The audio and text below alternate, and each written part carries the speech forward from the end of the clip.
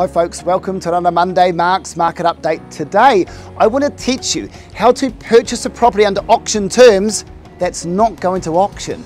Now the reason for that is that we're still seeing very high clearance rates, over 80% week on week, and low volumes of properties going to auction, but there's just as many properties that you can pick up that are not under the auction process. However, those properties are still very highly sought after and there's a lot of competition.